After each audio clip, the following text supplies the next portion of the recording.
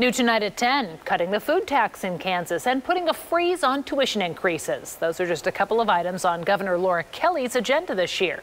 KSHB 41 News reporter Andres Gutierrez explains.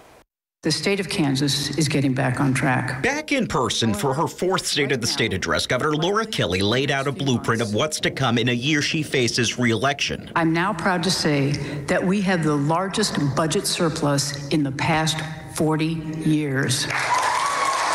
Governor Kelly touting the state's economic success that's going to end up putting $250 back into the pockets of Kansans who filed taxes last year. She's also turning to lawmakers for another way to save folks some money. The essence of the bill can be summed up in 13 words.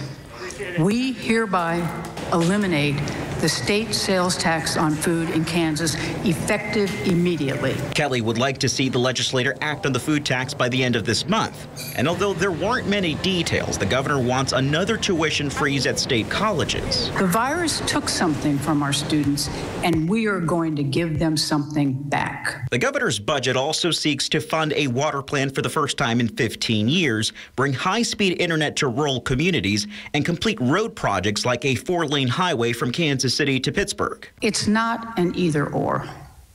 We can balance the budget while also funding our schools, fixing our roads and bridges, funding other essential services, investing in economic development. Kelly honored the late Senator Bob Dole, reminding colleagues of his ideals regarding compromise, with the hope that both parties can work together this year to get things done. But the people in this chamber can be part of the solution. We can turn down the temperature. We can be civil and compromise. In a video response, Republican House Speaker Ron Reichman said that Governor Kelly's promises don't match up with the actions she's taken so far. They'd like to see tax cuts over time versus a one-time refund. In Kansas City, Andres Gutierrez, KSHB 41 News.